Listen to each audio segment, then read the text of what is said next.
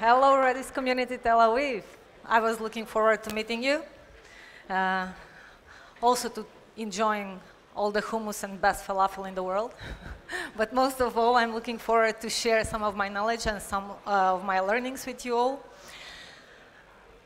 Stuff I find really interesting. I hope you find it really interesting too. So, what happens when Redis runs out of memory? In this talk, we are going to deep dive into Redis internals and try to understand the situation. This is my son.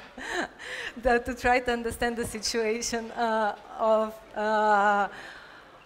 what exactly happens in Redis when it's used as a cache when it runs out of memory. So first, let's understand what is cache. Cache is a component that stores data so it can be accessed faster in the future. Ideal cache would always have the data we need, and we'll always evict the data that we are not going to request in the future. 10 years ago, exactly 10 years ago, in March 2009, when Redis was first released, it didn't have any of these features. It didn't know what to delete, what to evict, what to keep there for future requests. But developers were still using Redis as a cache even then. What they did to maintain a relatively constant level of memory was they tried to match the velocity of data going in and out of the system. They used to set a TTL, a time to live, expiration time of every key, and hoping that, of course, expecting that it will expire properly in the time they set. But obviously, that's a lot of work being left to developers, which is something that the server should be handling after all. So, just a few months after the first release of Redis, Salvatore introduced the Max Memory Configuration Directive. Now, developers had the possibility to set a maximum amount of memory that they wanted to use. What happened with when that memory was reached? Well, it was quite simple. Redis would sample 3 keys, and then it would evict the one with shortest time to live. So it would only sample keys that did have a time to live set. If there weren't any keys like that, it would just return an error. And that was the first eviction policy implemented in Redis. It was the default behavior back then, but later it would become known as volatile TTL. But Salvatore asked this question, so this is not maybe the optimal way. Why are we deleting objects if there is no need to? And why are we using more memory if we don't need to? Let's try to look for something else, maybe a better or more optimal way to do this. LRU, cache eviction policy, least recently used. It is basically an assumption that if we use the key recently, we are very likely to use it again soon. If we haven't used the key in a long time, we're probably not going to use it soon or ever again. And with that, we have 2 questions. So, how are we going to track time? How are we going to track when was that key last used? And how are we going to find those keys with longest idle time in our flat key space? So, this is the Redis object structure. Sorry, this is the Redis object structure. In it, you can see a field, the LRU field, with 24 bits assigned to it that we are using for keeping a track of when was the key last used. And you would say 24 bits is very little. We cannot track that much. Timestamp would take much more. But timestamps in Redis are different. The LRU clock in Redis doesn't start in the normal epoch. It starts when the server was started. Sorry, but it starts when the server was started. Okay, I'm going to do the mom thing here. Okay, there we go. No, it's done. Mom life. So, In order to save space, the LRU clock of Redis starts counting time when the server was started. That's how, in only 24 bits, we are able to have a reasonable idea of when was the key last used. It overflows only after 194 days, and in that time, if everything works well, that key should already be expired anyway. So that's our first problem solved. The next one is how are we going to find the key with the longest idle time in our flat key space.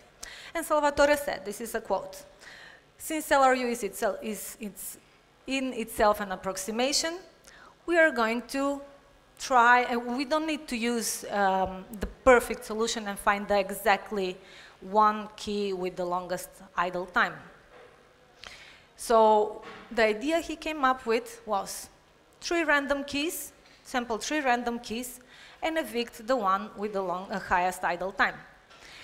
This was hard-coded in the beginning. Afterwards, it became what we now know as max memory samples directive. That was the first LRU eviction policy. It came with 2 flavors, all keys and volatile. So if you wanted to evict keys among the full key space, you would select all keys LRU.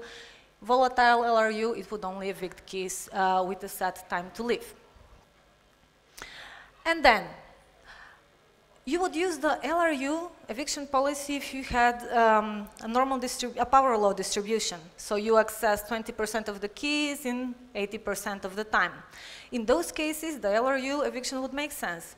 But if you have a normal, uniform distribution of accesses, then you don't really need to spend all that processing power for that. You can just evict randomly.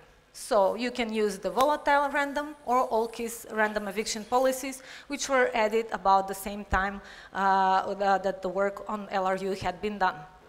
With all keys random, you would just evict randomly any key from the full key space.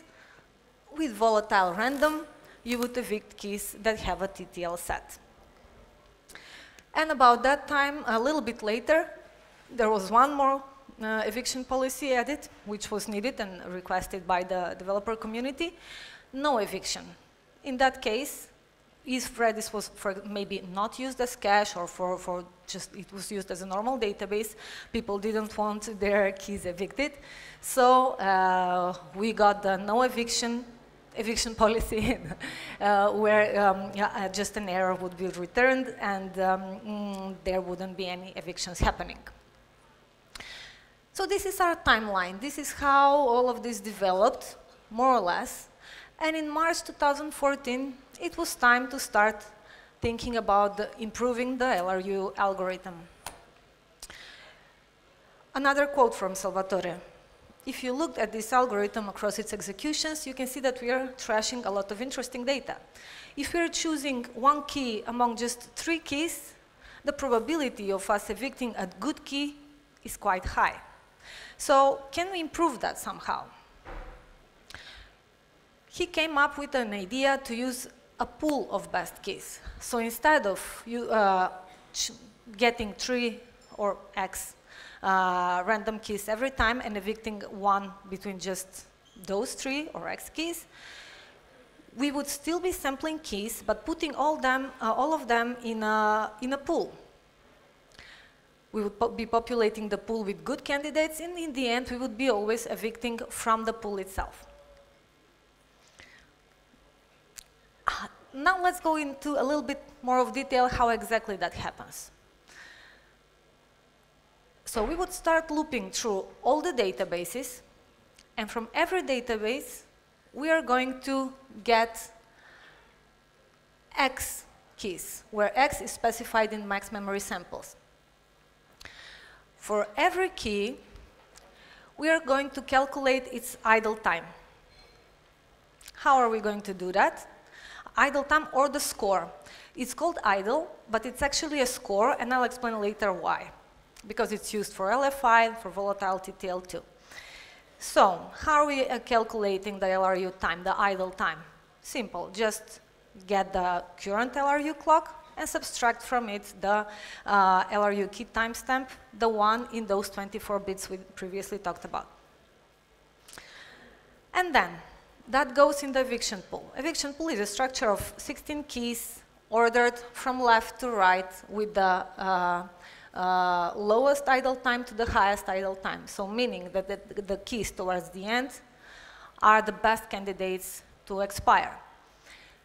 So now for every key we get, we start comparing it from the first element and compare it towards the right. When we find if it has smaller idle time than any of this, it doesn't ever go in the pool. If it gets in the pool, then we look at the other elements. If we have space to the right, we shift all the elements to the right. If we don't, we shift all the elements to the left, and then the last element drops out of the pool. It's not going to be a candidate for eviction anymore. And then for so that's populating the pool. We do that every time we need to free the memory for every database. So first we populate the pool, and then we go to do the eviction. Once we are sure that we have good candidates in the pool, we start from the right, going to the left, and when we find the element we want to evict, we take it out of the pool, and then we go and evict that element. With this approach, we got a much better performance of the LRU algorithm. Here you can see how it performed in Redis 2.8, where we were just sampling X random keys with 5 samples. And here, after the pool was implemented with 5 samples, you can see that with 10 samples, we are getting very close to the theoretical LRU. So with this simple approach, we already improved our performance of the LRU algorithm many times. And this is how the timeline looked at that moment. Now, in the beginning, we didn't have actually cross-database eviction. Every time we needed to evict the key, we would just look in one database. But then there was one issue reported that it got a lot of debate, a lot of conversation, and then what you saw now, where we looped through all the databases, that was implemented in the algorithm. And that was about the same time when we also implemented the eviction pool for volatile TTL2, July 2016. And that's also when work on LFU started. LFU is least frequently used algorithm. I'm not going to talk a lot about it because we have a session about it in about 20 minutes. So you're going to learn a lot more about it. But I just wanted to say, yeah, that it's a least frequently used. So it's a little bit of a different approach. Instead of looking at keys that have been used least recently, we evict keys that have been used least frequently. And I'm going to leave more that in the next, after next session. For now, I would like to thank you all for your attention and see you next time.